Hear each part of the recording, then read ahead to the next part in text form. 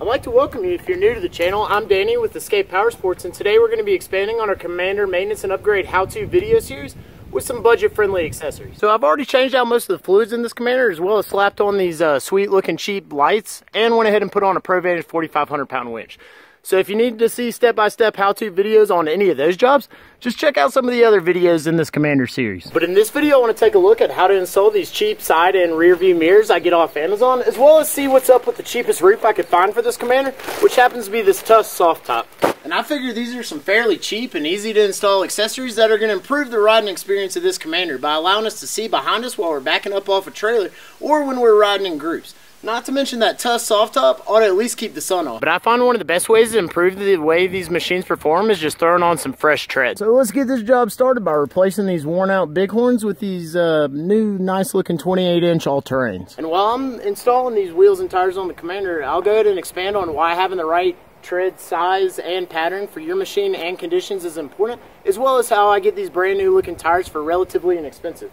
But throwing wheels and tires on a bike ain't nothing but a quick and easy one beer job, so let's get started. So changing the wheels on your UTV is typically a very easy job, and I like to get started by chalking the other tires and knocking the 4 17mm lug nuts loose before jacking the machine up by the frame and not any of the smaller, more fragile suspension components. Then it's as simple as removing those 4 17mm lug nuts to remove the old wheel and replace it with the fresh tread before torquing the lugs to the 74 foot-pounds specified by BRP in this machine's operator's guide.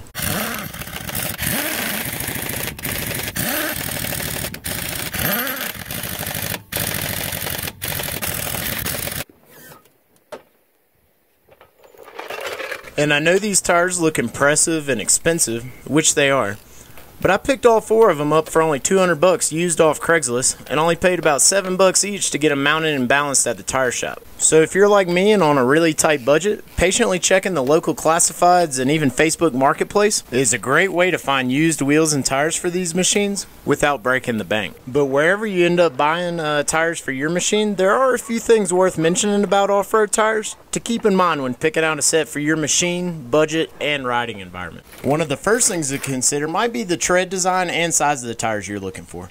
These days you can find a tread design to meet the demands of almost any riding environment, but I find that the all-terrain tires provide a great all-around traction for the rocky, dirt, gravel, sand, snow, and icy trails I ride on, and provide a substantially smoother ride than some of the mud-oriented tires I've put on a lot of machines in the past. And as far as sizing, you'll notice a series of numbers on the sidewall of your tire. The first number typically shows how tall the tires are, with the middle number designating the width, and the last number showing the wheel size the tire will be mounted on. And don't worry, if you want a tire that's wider than your wheels, it is possible to get those mounted on there. But be aware that that extra rubber hanging out past the wheel will be prone to pinch flats and sidewall punctures. Also, I recently found out that the R in front of that last number designates the tire as a radial tire and isn't short for R as in rim. And I'm not really sure if that's a good thing or even really what a radial tire is, but if you are, comment below so we can all add that little bit of knowledge to the toolbox in between our ears.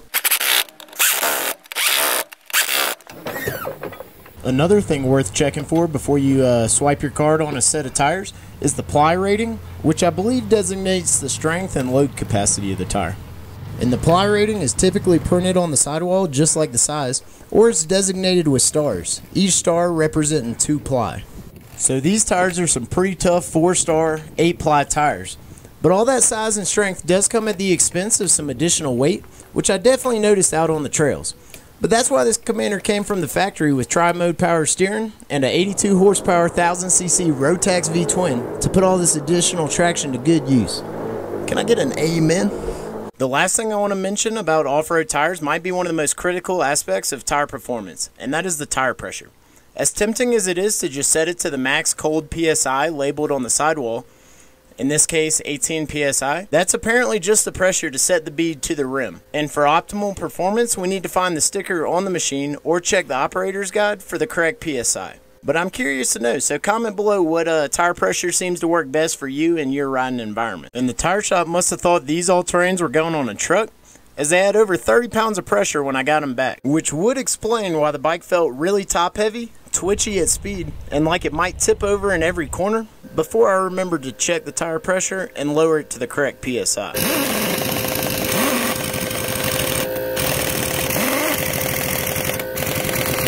Anyway, with all that being said, I really hope you found some of this off-road tire information helpful, and if you did, do me a quick favor and give this video a thumbs up.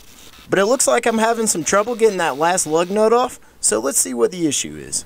Alright y'all, so this wheel and tire change was going great. Got the old ones kind of scattered around the yard there, and the new ones are going on easy and looking good. That was until I got to this back right, and if you look down here, we got a broken stud, so you might want to subscribe if you want to see a how-to video on that, because it looks like I'm going to have to replace those studs. Shouldn't be too hard, just probably got to pop the hub off some kind of way and hammer out the old ones and put new ones on. But the real issue is over here on the back left. This stud is either stripped or it's spinning with the lug nut. It's doing something kind of weird. I can't get it off. Not exactly sure what the plan is on this yet, but we'll figure it out and let you know how we get it off there. All right, y'all, so the issue is whenever you're turning this last lug nut, the reason it ain't coming out, I don't know if I can get back here and show y'all, is because the stud itself is spinning. There's a couple ways to address it. And really, the very first thing I tried was to hold the back of this spinning stud with some beefy pliers, which didn't work at all. The first thing we're going to try is actually to cut a little groove there on the back of the stud and see if we can't hold it still with this big-ass screwdriver. And we'll give that a shot and then go from there. But it was really tight inside this wheel, even with the tilt bed up. And I wasn't able to cut a straight or deep enough groove to hold that stud with that big-ass screwdriver. And as sketchy as this method was, after a couple attempts of almost getting it, I'm convinced someone with a little more skill and a steadier hand could get it out that way. But with that not working for me, I moved on to the next method Google suggested, which was to tack that stud to the hub with a welder.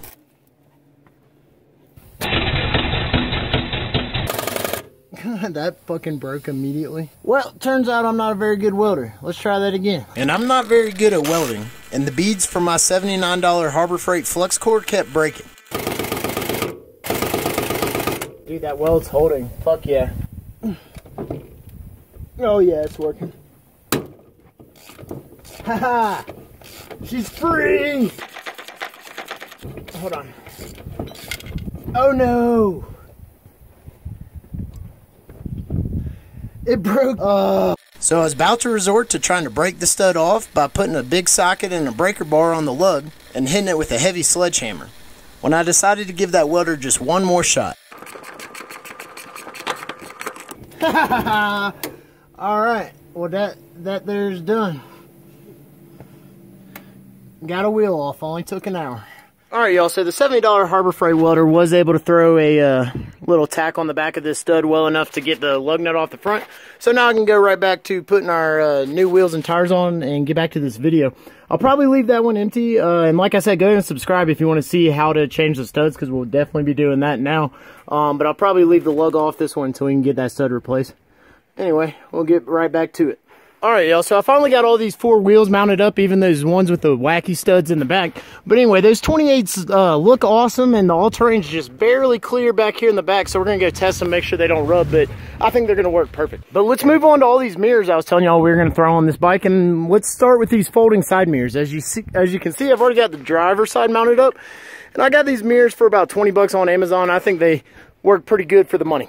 Anyway, they come with a couple different mounts. For this bike, we'll end up using just the biggest roll cage mount and a little rubber gasket to help hold it on there. Then if you'll notice, there's a, I'm trying to show it in the light here, there's a 4mm Allen on the inside of this, and what that lets you do is kind of tilt it, you know, up or down, depending on the angle of your roll cage, and then they'll just bolt together with these 5mm Allens here. So let's just get right to it. So I like to start mounting these cheap side mirrors by just adding the correct size clamp mount and the rubber spacer to prevent those annoying rattles to the roll cage first. Then I just adjust the angle of the mirror so it's straight up and down, even when mounted to our angled roll cage, by loosening the 4mm Allen bolt I just mentioned and turning the base to the desired angle. And since I already had that driver's side mirror where I wanted it, I just measured from the top of the roll cage to that mirror to make sure this side ended up at the same height, before sliding in the 5mm Allen spacers and securing them with the 5mm Allen bolt, lock washer, and washer. And I find these side mirrors very helpful when backing the machine up, and even more helpful if you'll angle them down when you're out on the trail to show the rear tires navigating around sharp rocks or branches or something like that. And I know a potential concern with these side mirrors is that they could get knocked off on narrow trails, but since they fold all the way in and are so cheap, I really ain't all that worried about it. And they do look a little clunky and cheesy and do vibrate a little more, especially compared to some of the higher quality mirrors on the market. But from a functionality per dollar standpoint, I consider them to be a pretty good value for the money. Alright y'all, so I got those side mirrors mounted up and they are looking pretty sweet and they work really well from the driver's seat. And I was going to install this sweet looking 15-inch rear view mirror, but I forgot I probably ordered that for a Razor because it's only got a mount for a 1.75-inch roll cage instead of our full 2 on this Can-Am. So we'll probably just go with this other generic rear view mirror I had laying around that's got all these different clamps for any size roll cage. So let's get right to bolting it up. And to install this $13 rear view mirror, I started by popping the ball end of the included bolt into the ball housing on the back of the mirror. Then secured it with the provided Phillips screws and nuts that just connect the housing around the ball. And it's probably best to wait to fully tighten those all the way down until it's already on the bike and adjusted to the correct angle. Then I just popped the included clamp onto the roll cage and secured the mirror by tightening down the included 10mm nut and washer.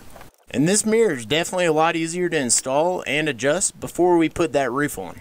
And I find the wide angle of this mirror to be great for seeing what's on the trail behind us at a glance, especially when riding in groups. Alright y'all, so we got that rear view mounted up mirror and it works pretty good. Now you'll be able to see your buddy and his Razor way behind you while you're going down the trail. I'm kind of kidding, of course. We got a player's flag in the shop as well as the Can-Am.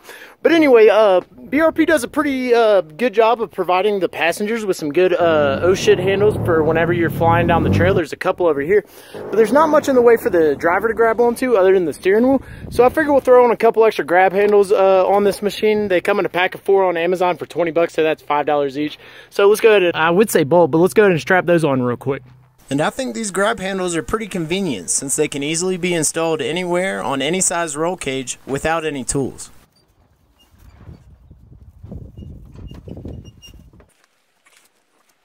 Alright y'all, so we're going to go in through the bottom. Hope you can see there. I'm going in through the bottom. And once you get it through the bottom, just come back around out through the top. And then you should be able to ratchet them on down, just like so.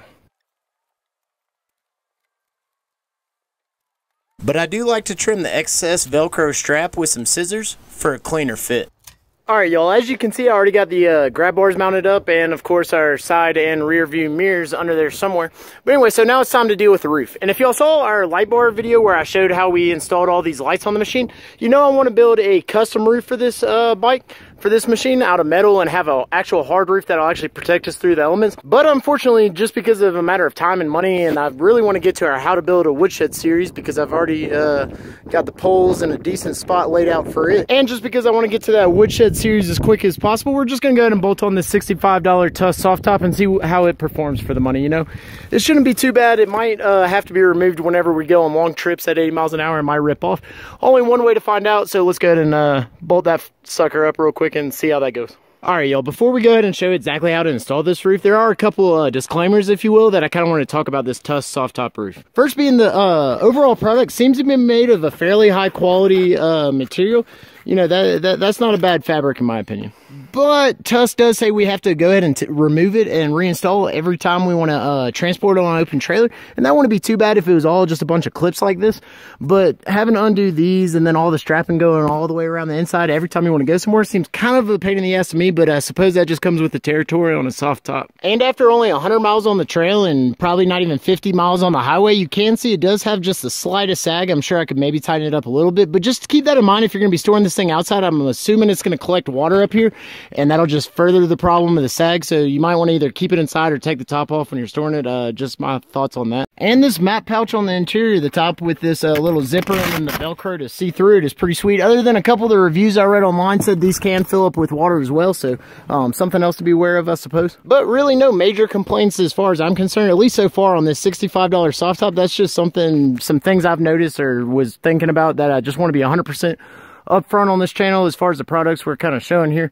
Definitely not the highest quality top by any means. There's some awesome hard tops out there, but for 65 bucks, shit, it'll keep the sun off at least. So to install this $65 soft top, I just started by loosely positioning it in place on top of the machine. All right, y'all, so I was going to throw this roof on. I got it kind of hung up, and it looks like the front secures to this bolt on the roll cage. I'm not sure if you can see it there. And these roll cage bolts were actually a Torx T50 star bolt, and my torque set only went up to T45. So today was another day where I was really grateful to have such great neighbors and was able to borrow a Torx T50 socket. But you can bet I'll be ready next time because I found one of these Torx T50s on Amazon for just a couple bucks. And all that's to say just to be aware that you will need a Torx 50 socket to install this roof. And of course that roll cage bolt seemed to be too big to fit through that fabric hole, so I just ate it out a little bit with the drill, being real careful not to take too much material so the bolt would actually hold it down. And the instructions for the roof did say to remove both these bolts and mount the straps to the bottom bolts. But being out of thread locker and unable to find the torque specs for these critical bolts, I figured I'd fuck with the structural integrity of this cage less by just mounting the straps to the top bolts. Then I wrapped the straps around the back of the roll cage and tightened the whole roof up as best I could with the Velcro straps that secured on the sides and the front to the roll cage. So I hope you found some of this information helpful when it comes time to install some cheap mirrors, roof, or tires on your Can-Am Commander. And if you did, do me a quick favor and give the video a thumbs up so I'll know we're on the right track here. And as always, if you have any thoughts or suggestions on how I can improve these videos, or really any comments on this cheap accessory topic in general, please leave a comment in the section below. I'd love to hear from you. And on a serious note, I'd really like to thank the 500 or so of y'all who found some of the how-to content on this channel and decided to subscribe. Y'all keep watching and commenting on these videos, and I'll keep trying to make them better every single time. And for those of y'all who are following along, those are beers number 128 through 133 on our way to finishing the Escape Powersports 1,000 Beer Challenge. So I'd encourage you to consider subscribing to this channel so you don't miss any of the rest of the maintenance videos coming out in this Commander series over the course of those 1,000 beers. I'm Danny with Escape Powersports. I really want to thank y'all for watching. And until next time, we'll see y'all on the trails.